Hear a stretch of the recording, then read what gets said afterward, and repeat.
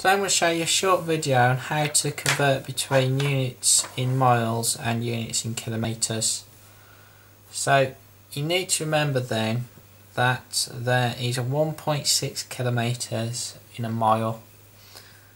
So if you need to convert miles into kilometres, you multiply the number by 1.6, and if you're converting a number back from kilometres into miles, you divide by 1.6. So let's have a look at example 1. So we need to convert 7 miles into kilometres. So miles to kilometres, then we need to multiply by 1.6. So we need to work out 7 times 1.6. So if you put this on your calculator, 7 times 1.6, this gives an answer of 11.2.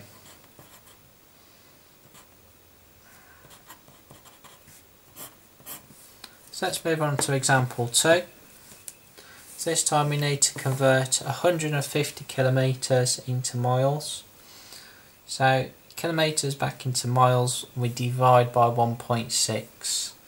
So on our calculator we type in 150 divided by 1.6.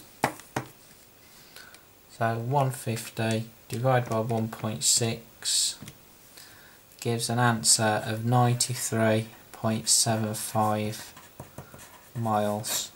Thanks for watching.